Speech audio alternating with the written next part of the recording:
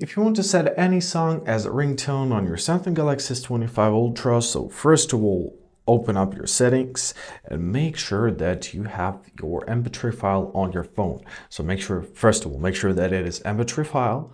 You can download it directly from the internet or upload it from the computer by any means possible. So once again, open up your settings, scroll down to sound and vibration tab, find your ringtone option.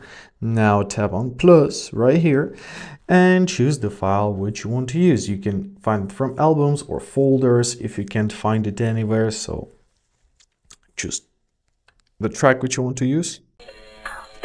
Now simply press done at the top right corner and make sure to choose it here in your custom section. And basically that's it. Now we have our new ringtone set.